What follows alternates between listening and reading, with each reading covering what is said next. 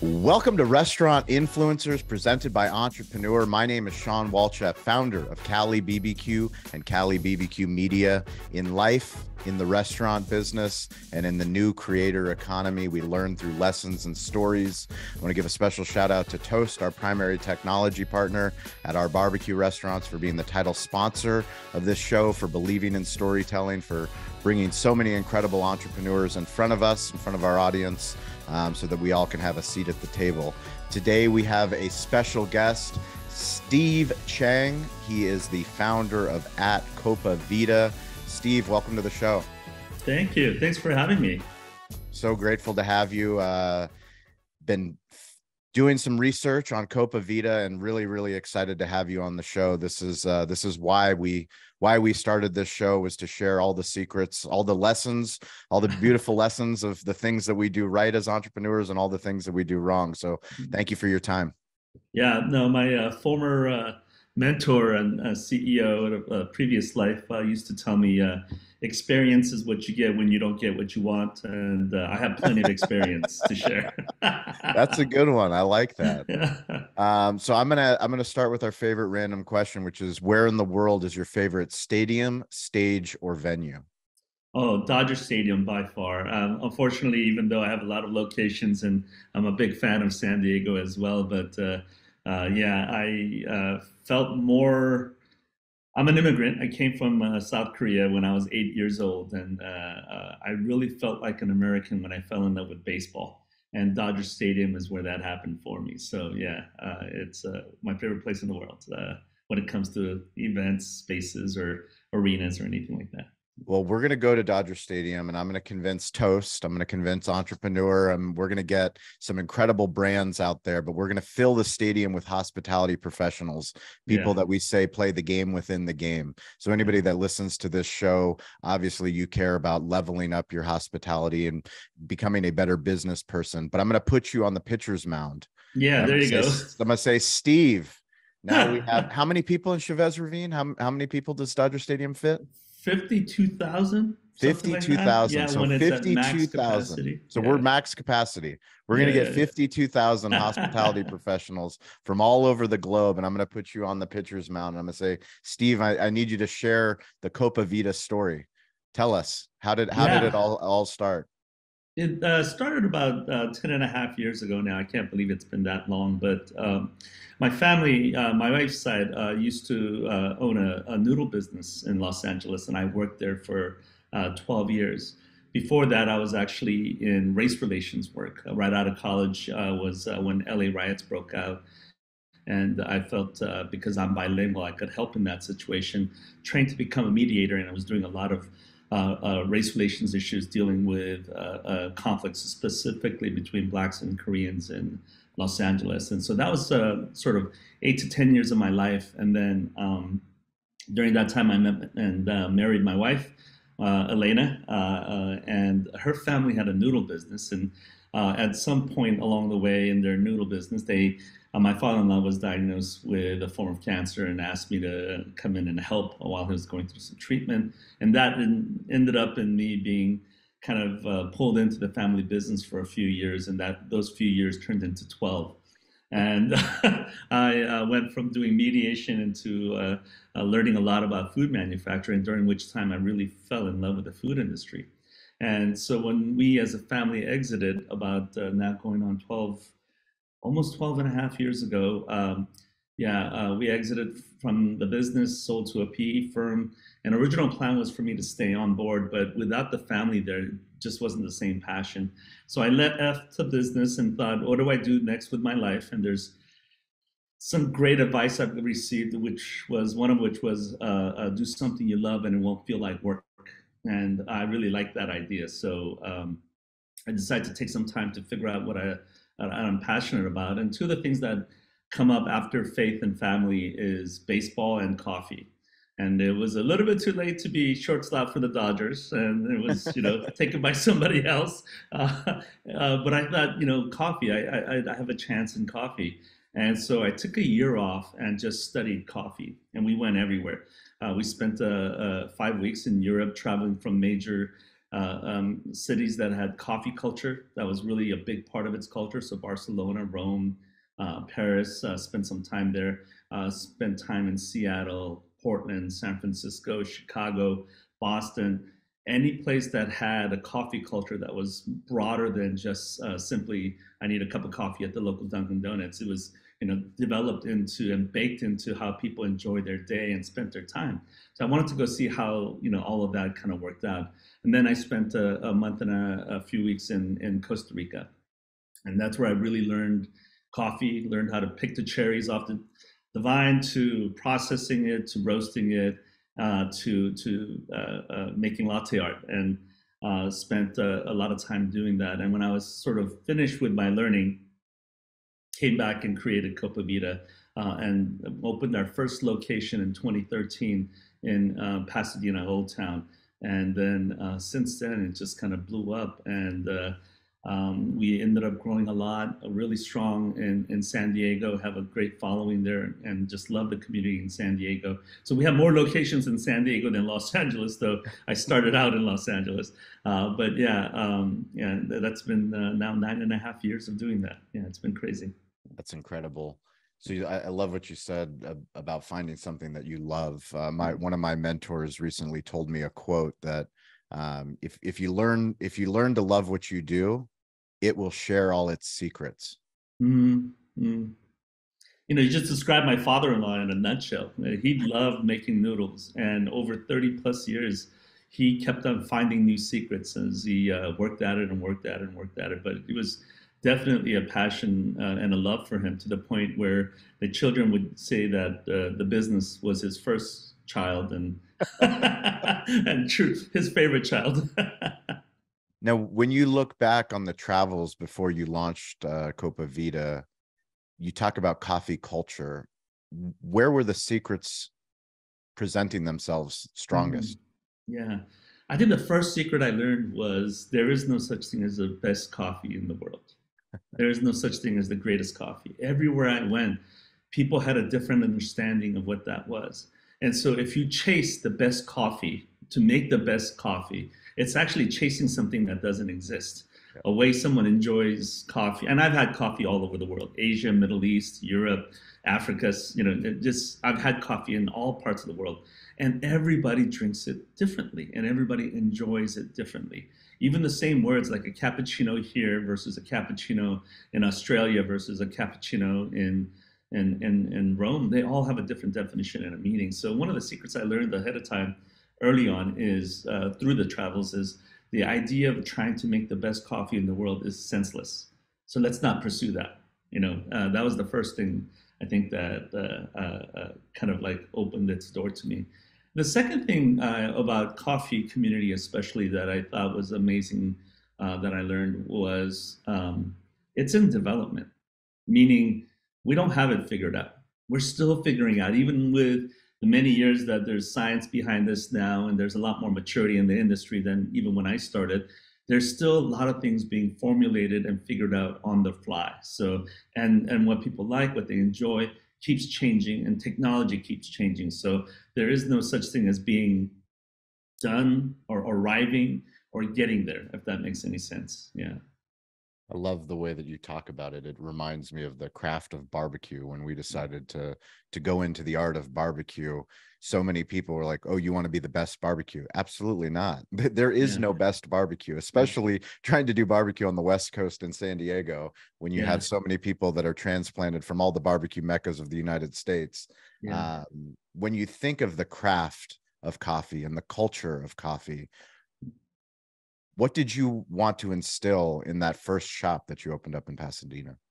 Yeah, I think the aha moment was down in Costa Rica for me. It was the last day of training, and it was latte art time. So I had the whole day just working on latte art with a 23-year-old woman named Melina, who had been a barista since she was 13. And she's showing me how to make latte art, and I can't make it. Everything I pour, I'm relatively smart guy, and I'm kind of, not, silly with things like this. I'm coordinated, and I can't for the life of me figure out how to make this milk float and take shape. So every time I made it, it's just a circle or a bud or an apple or a peach.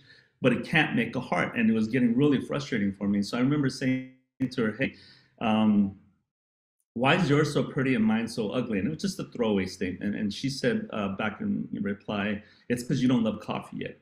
And it shook me to my core, because I was like, I just spent thousands of dollars and spent a year studying coffee, and I've been drinking coffee since I was in high school, and you're telling me I don't love coffee?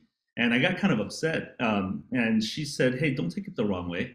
I'm telling you, all my uncles are farmers, coffee farmers. My father's a coffee farmer. My grandfather's a coffee farmer. My brother's a coffee farmer. When I say I love coffee, it's in my blood since I was born. And so it's different than you loving coffee. And she was right? So I got on the plane and I'm flying back and I'm going, if I don't love coffee like her, how do I do this business? How do I jump in and say, hey, I'm making product that's worth this much money, you should come and buy from me, when I don't have that depth of knowledge and experience? Because she's got 23 years of it, and I just started, right? And it was really bothering me. And then it hit me that before I get mad about it or get frustrated by it, how do I lean into that and embrace that? And so the idea was, well, if that is true, then what I need is people who do love coffee and have that kind of experience in the business with me, in partnership with me, and I got to bring them into leadership with me. But what is it that I bring to the table, right? And so I started thinking about that, and I realized what I'm really good at is building community. That's what that first part of my life and my first career was all about, was helping to build community. And even the noodle business, the reason my father-in-law started that business is because he loves the idea of people gathering, families gathering around a bowl of noodles. Because in China, where he's from, noodles were only served during celebrations. That's when something happy happens. It's when the noodles are made and everybody kind of gets excited about it. So it's one of those things where, like, I understand that. I understand design. My background's in urban planning. So I'm kind of going, that's what I want to bring to the table. So when we started building Copa Vida together, I brought in other people to help me. One of the things that I really wanted to emphasize was, yes, we're coffee craft experts, but the way our customers experience isn't just through the craft, it's actually through hospitality. So how do we create a space where people feel welcome when they come? And that is both through product, but it's also through service, and it's also through design. You have to be purposeful. How does the line lay out? Where are the seats? Where are the tables? What sizes are they? Is it good for large people, skinny people? Do you have something for everybody? Tall, short, people in wheelchairs? What do you have that allows anybody that walks in to feel comfortable? So, as I mentioned, I'm an immigrant, and I used to be able to walk into a restaurant and kind of tell pretty quickly whether I was welcome there or not. Yeah. Right.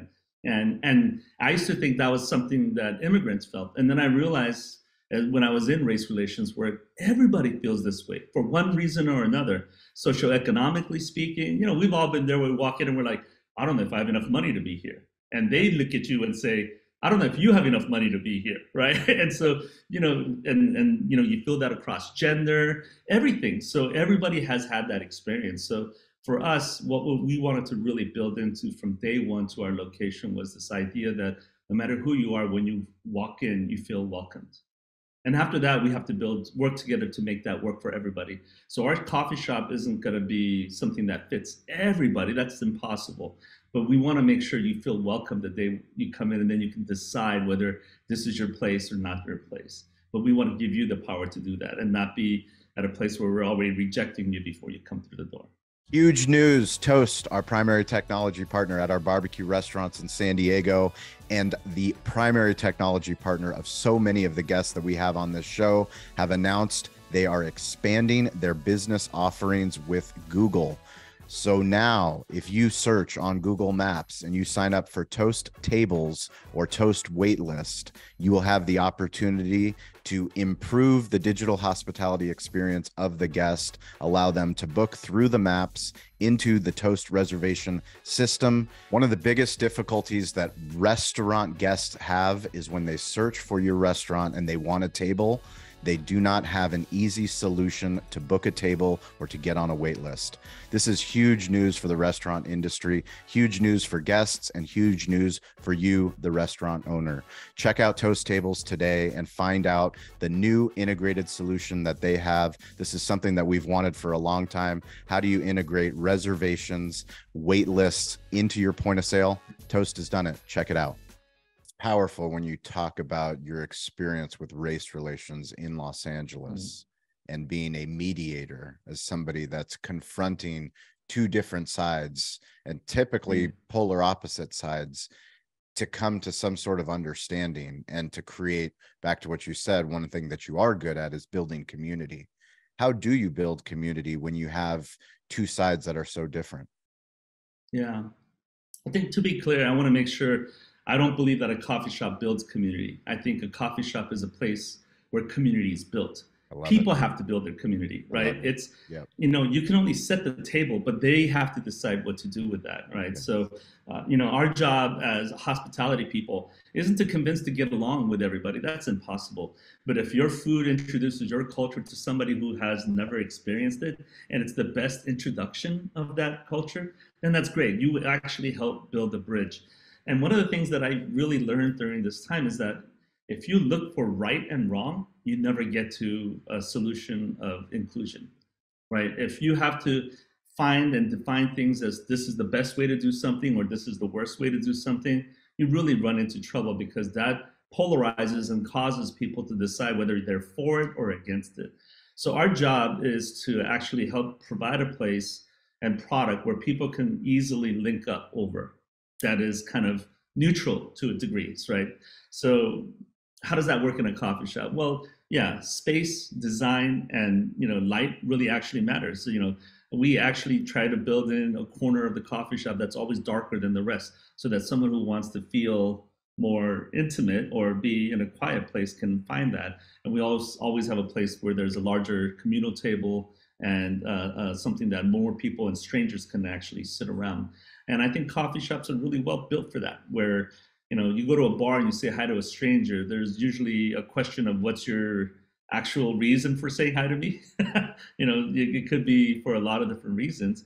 But yeah, at a coffee shop, there's a lot more safety, I think, than and a lowered set of social expectations or trappings, if that makes sense. And so that's what we're doing. We're pretty, and this is where mediation really helped me out, because in mediation, it's all about finding a neutral space. Yeah. A safe space for people to be able to meet. So you don't do it in their community, or in their community, you find a third place, right? And so a coffee shop, I think, is really ideal for something like that. What can a coffee brand learn from Howard Schultz and Starbucks? Oh my gosh, so much. I think the first thing that we all have to accept and learn is that in order to have impact in any business, size matters, right? I could have the best farm to cup story and I could be transparent and want to pay the farmers the best money I can.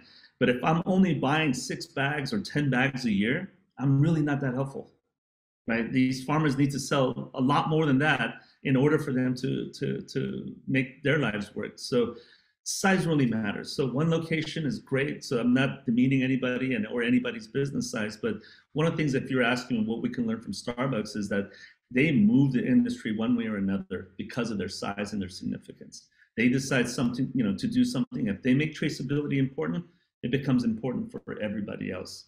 If they make price sensitivity important, it becomes important for everybody else. So that's one of the things I think I learned from Howard sort of journey. The other thing I think his journey is kind of interesting is that he actually did start kind of humble, 2-3 locations. It wasn't like he started with a massive amount of VC funding and just dumped all this into, he grew into that, right? From few locations in Seattle to all of a sudden, one of the best known brands worldwide. And there's something to be applauded for that, and something to be learned from that journey of what courage it takes to go from that to that. And then, these days I feel like he spends a lot of time working to try to define what culture in Starbucks means. And I'm not saying he succeeded or he's failing. I don't know. But man, what a daunting task when Yeah. you have that size of a company. Yeah. I'm, already frustrated at my own inabilities to handle 89 employees and trying to define culture for our company with just that size. It's Yeah. already feeling very overwhelming for me. But to know that he's trying to do that with thousands and thousands of people is just incredible. Yeah. So my grandfather, he taught me to stay curious, to get involved, and to ask for help. One of the Yeah. hardest lessons for me to learn was to ask for help. Are you good at asking for help? Um, I would say I give myself sort of a B, A B? yeah, B minus maybe. B minus? Um, yeah, I think I'm very good at asking for help in areas I don't know. Yeah. And that's not hard for me to say. But in areas that I think I know, I don't ask for help. But then you realize after a while, oh, you didn't know it as well as you thought you did. You know, Yeah. and you could have asked for more help on that, and you probably would have gotten better input. And especially from, I think, folks that work for you, and not just others who you would go out to. So there's a little bit of that, but it's a really sort of fine line to kind of stay on, right? Because um, you have people looking to you to make decisions, to trust your instinct, your judgment, your experience. So if you constantly have to ask people for help with that, you feel like, at least personally, I do feel like you lose some of that credibility as a leader. But then if you don't ask for help, you're not going to get it done either. So Yeah. it's this sort of fine line of maintaining leadership at the same time being flexible enough. I think where I have the hardest time asking for help is whenever that input impacts our brand, because I do want to hold on to that jealously. And I Yes. think it's okay that as a founder or an entrepreneur or as an owner, that you want that to be held in sort of tight uh, uh, core, because Yeah. that's the reason you got to where you got to. So why would you all of a sudden go, okay, now somebody can come in and change my brand because I don't know where to take Correct. it next yet, right? So Yeah. yeah, that's where I kind of yeah. When you look at the business that you're in, the coffee business, and you think about all the things that you can do to add additional revenue streams, Yeah. where do you draw the line where you say, we're selling tea, we're selling food, we're a Mhm. restaurant, we're a retail company? Where do you draw the line? Yeah. Oh, that's such a great question. I don't have an answer because I've stretched into so many things. But Copa Vida started with the intention of our tagline is actually coffee, tea, food, and life, right? So we started with the food program. That was one of the things that made us niche. Our sort of entry into the LA coffee scene wasn't, oh my gosh, they have this amazing coffee program. It was more, hey, they have this great coffee program and they serve great food too, and that was kind of unique. There wasn't a lot of places that were that was able to do both. It was either a great coffee shop with some marginal food or a great restaurant with some decent coffee. But we tried to find that line in between. And tea was another segment of ours that was very important to me, especially coming from an Asian background. Tea has a special place in my heart too. So it's one of those things that we spent a lot of time developing. But because we already started with sort of three core areas of service and product. When I started adding more to that, it really put my team on its heels, right? So merchandise and okay, that's too much. Ready to eat, and, oh yeah, no, not too much. Catering, oh my gosh, that's a whole nother beast. You need another person. Okay, let's pull that back. Subscription, and of course, COVID changed all of that, and Yeah. we realized some of the decisions we made early on was very helpful for that, and then some of the decisions we made real early on was really hurtful to that. So we saw both sides of that. But yeah, I think it's anything that takes you away from your core too far. I think would be my answer to that. And regardless of what you add on, it should never ever take the place of the core unless you intentionally shift your core. Yeah. Do you have a story of any of the locations where you opened and you either regret opening or you wish you had done something a little bit differently? Oh yeah. We had one location. It's already closed, and so I won't talk about it. But the partnership I had with the developer was really great, which is the reason why I took that location. But the person who was in charge of that relationship with us, the person who was in charge of that building, developing it, retired halfway through the build out. And then some new folks came in. We did not have the same sort of. They saw us more of as a headache or an afterthought as to part of this large building, rather than sort of support or an amenity to the building. Yep. And so, because of that relationship change from day one, it was a real hard thing to make succeed. So, we didn't get the full place built out to the original design. They started cutting corners right away. And so the result of it is we got maybe 60% of what we were aiming for out of that relationship. And then it was one of those bad luck places. We had somebody who jumped off the building and committed suicide, and not from our team, but somebody in the building with another tenant, and that happened right in front of our coffee shop. I mean, stuff like that just made me go, okay, I don't want to be here. This is just got that kind of not a natural fit, and that was always hard because the tenants, the landlord, and our own team, nobody felt comfortable being there. Yeah. When you look at recruiting leadership into your organization, what are the key attributes that you're seeking? Character, especially in the leadership level. Everything else can be taught, everything else can be worked out, but character is really hard to change in somebody. What I'm looking for is someone who's professional, but someone who understands how to take care of both ends at the same time. And that's a weird way to put it, but I think specifically general managers have the roughest job in our company. If you're in the upper management team with heading up a marketing or heading up HR or accounting, your role is very clear what it is you're supposed to do and who you answer to and who you serve. If you're on the shift and you're on the bar and you're in the kitchen, your role is very clear too. There's customers to be taken care of. That's who you focus on. And that's who you please more than anybody else. But as a GM, you're kind of stuck in the middle and you're serving three groups at the same time. You're serving the customers, but you're also serving your staff, and then you have to serve your upper management team or your ownership, right? So you're always in that middle place and you get pressure from all sides, and you're constantly, I think, having to play a bridge builder. So if you don't have the right character and right integrity, that causes you to fold or cut corners or do things that probably end up short-term solutions but long-term failures. And that's really hard to find someone who's going to be good at that, right? If you're speaking to the entrepreneurs that are listening that want to launch their concept, whether it's a coffee shop, a bagel place, a pizza restaurant, what advice would you give them? I found this to be helpful for myself because it's one of those things where I failed at, and so I learned how important it was.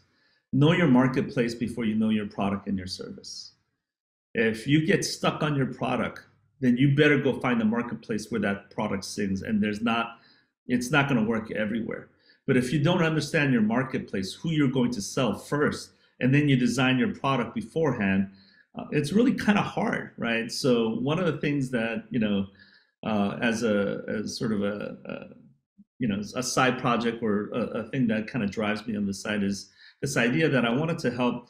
I'm a Christian, so I actually wanted to help missionaries be able to open up coffee shops, and that I would help support doing that. Yeah. And 3 years in, I was excited because I was going to be able to help somebody do that, and realized in the middle of that conversation that I sell coffee at $4.50 a cup on average, $4 to $6. He's going to a third world country where the average household income is $250 a month. Yep. Yeah, no, that's not going to work. My model doesn't work over there. So the marketplace and the product has to match. But a lot of times I talk to entrepreneurs who are so excited about the product and service, then that's what they focus on. Oh, I make beautiful coffee, or I make amazing ribs, or I make, whatever it is that you're excited about. That's fine. There's no problem with that. But then don't go take that product and open it in a place where the market's going to be like, why are you here? That doesn't work for us, right? So I think that disconnect. So many of us, including myself, jump in. I mean, you've heard my story. I said, what do I love? I love coffee. So I started with coffee product in mind. But I think you have to understand your marketplace first and foremost. Yeah. Go enjoy experience. Yeah. What does that mean? Oh, that's been our tagline since we opened, and it's had several different iterations. But it means different things for different parts of our business. So, for example, in our roasting, uh, I bought a small roasting company, a micro roaster out of Long Beach called True Beans, about 6 months into the business. And for me, what I wanted to do was vertically integrate. So have the retail, Yep. add a roaster, and then one day become importer when we're big enough in size. But when we started the roasting company, I realized I knew very little about roasting. So instead of launching the roasting company immediately, we took a year, our team took a year to learn what we mean by what we want to do. So for a year and a half, we bought other people's coffee and served it, and we were just trying to figure out how we want to roast. And when we started doing that, I got really frustrated because there were so many people who were throwing out certain words that weren't meaning the same thing to each other. So we would say words like specialty coffee or third wave coffee, Yes. or dark roast, light roast, without actually having a clear understanding of what those terms meant. Yes. And it got very frustrating because the committee I created, one was a superstar barista, another one was a superstar roaster, and the other one was me, which is, I call myself a superstar taster because I love enjoying things more than I like making things in many ways. Yes. So the three of us would argue about what we wanted to do with coffee. And in that argument, I realized we weren't even using the same terminology in the same way. So we had a swear jar. So if we use words like specialty, say that's not specialty, we had to put money in there because that's great. It was like, we got to get ourselves off of that. So how do we create language where we're going to understand each other? And that's where Go Enjoy Experience came in. So Go Coffees are coffees that we roast that are, super nutty, chocolatey, sweet, and it's meant to go really well with milk. That's what we're looking for, kinds of coffees that fit in there. And then Enjoy Coffees are coffees that are a little bit more acidic. So it has floral notes, it has fruit notes. It's one of those, oh man, I never knew coffee could taste like this. And you should be able to enjoy it black without having to add anything to try to hide or enhance flavors. And then experience coffees are coffees that have a story behind it or are award-winning coffees. And so it means something deeper than just something you're drinking as a beverage. You have to experience the full thing.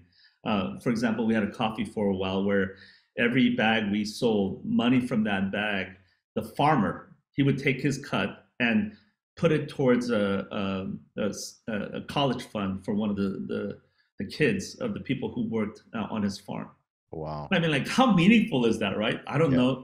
I know one of them already went to college, but, I don't know how much they ended up gathering because they weren't just doing this with us. They were doing this with everybody. But I love that coffee, right? And it wasn't the best scoring coffee, I would say, but man, I'll pay extra for that. I'll pay 50 cents extra for that, right? If another experienced coffee we had is this coffee farm in Rwanda that was started by, it's a women-only co-op. It's women-owned co-op. And the reason they started this wasn't because they were anti-man. It was that they just went through a genocide and all of them lost their husbands. Wow. And so they were in a place where they didn't have the typical breadwinner in their culture. So they had to go out of their norm to, do things that their typically husbands would do. And they taught themselves how to become farmers. And so this coffee is so meaningful in that sense because it has this depth of story behind it and a purpose behind it, right? So that's how we categorize our coffees as Go Enjoy Experience. Love it. Yeah, but we do that with service and with other things as well. Yeah. So when you look at hospitality digitally and you look at technology that it takes to serve coffee at its highest level, what makes you want to switch over to a company like Toast? Oh, good question. So for me, it isn't so much, I like Toast so much better than Square or any other POS. That's not how it started for me. It was that as we got to our fifth, sixth, seventh location, we're now at nine. Well, we just opened our 10th, and we have another one coming next summer. I'm sorry, at the end of summer. And um, we realized at a certain size, some of the things that we had with our previous POS wasn't giving us enough information. I'm a big believer that I should be doing FaceTime at every location I go to or that we have. But once we got past five, it was really hard to even visit everyone every week, right? Because you go into one location a week, and you're still, week and a half, 2 weeks Yep. before you're at every spot. So you start to miss a lot of things. And I'm a huge believer in management by walking around, right? You got to go see it, you got to go smell it, you got to go touch it, you got to feel it if you're going to know what's happening. But as that becomes less and less feasible, you have to depend on data that's driven to you, data that's made easy to access, but also to understand, data that shows you, true picture. And I don't believe, a qualitative analysis is the only way to look at your business, or that you should. I mean, well, quantitative. I'm sorry. You need both. You need qualitative, quantitative, right? You need people's color into what's happening, but the numbers speak for themselves as well. And that's why Toasts became something we decided to dive into. And so we're going through a transition process. It's going to take some time for us to do that. But as we open new locations, we're transitioning into Toast so that we can start building that into all of our locations. But my dream one day is to have a dashboard, which one of the things that Toast does provide, that shows the performance of all of our locations in a very digestible way. Yeah. Well, I know they're working on some stuff that I can't say, but they're definitely working on some things Yeah. to make life easy on the multi-unit brands. Yeah. So every single week on Wednesday and on Friday on the social audio app Clubhouse, we invite digital hospitality leaders, people that listen to this show. So no matter where you are on earth, we want to hear about your restaurant. We want to hear about what you're building, whatever drives you. If you're in sales, if you're in marketing, if you're a content creator, if you're in hospitality, please join us on the social audio app Clubhouse every Wednesday, every Friday, 10 a.m. Pacific time. We also give shout outs for people that support this show. This week's shout outs going to Eric Gustafson. He is the Toast rep that called my attention to Steve Chang and the incredible Copa Vida story. I am so grateful to have your wisdom on the show to share with our listeners and our audience. Now I'm going to ask you a difficult question. I know you have an entire team behind you, but I need you to give me a shout out of one person on your team that has gone above and beyond. This is going on entrepreneur.com, so they get their time to shine. I need one person. Yeah, no, I mean, you're gonna get me in trouble because I have so many great people on my team and I depend on them. But right now, the person who's probably feeling the most pressure of all the switches and changes and build up is a woman named Brandy Erickson, and she's our regional manager. And she's been running back and forth from San Diego to LA every week and managing both our new location and development, as well as getting our team in order as we grow and scale. And she's only, she's been with us less than a year, and she already feels like this person who we couldn't live without. And so I just want to, shout out to her and thank her. And she's doing an amazing job. Yeah. That's awesome. Well, congratulations to her. Now I'm going to ask you real quickly about your smartphone usage. So we believe in smartphone storytelling. We believe there's never been a greater time for business leaders on earth to connect with people all over the globe, telling stories on the internet. Do you prefer working on your desktop or on your smartphone? Oh, I'm going to sound like a boomer, but a desktop is something that I prefer more. But in reality, I use my smartphone more than my desktop. Okay. Desktop or laptop? Laptop. Sorry. Laptop. Okay. iPhone or Android? iPhone. And what version? I have, I have no idea. I have, I think.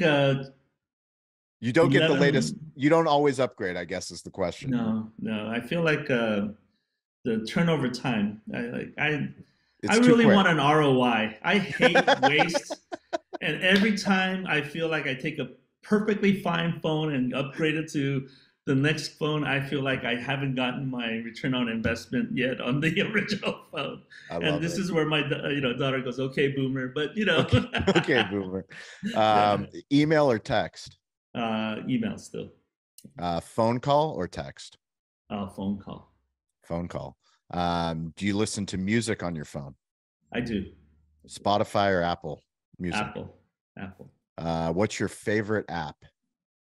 I don't think I have a favorite. The one I Most use most used app. most use. It's a tie That between an app called Life 360, okay. where it shows where the location of every one of my family members are. And, I have a daughter in college and daughter in high school. And, I love it.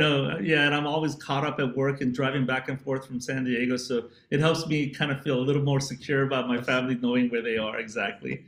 And then as far as the other part is, I'm probably on my Square app quite a bit because that's where currently, and that's soon to be Toast app, I'm sure. But I'm sure. yeah, on my yeah, because I want to see my numbers. Which app do you dislike the most?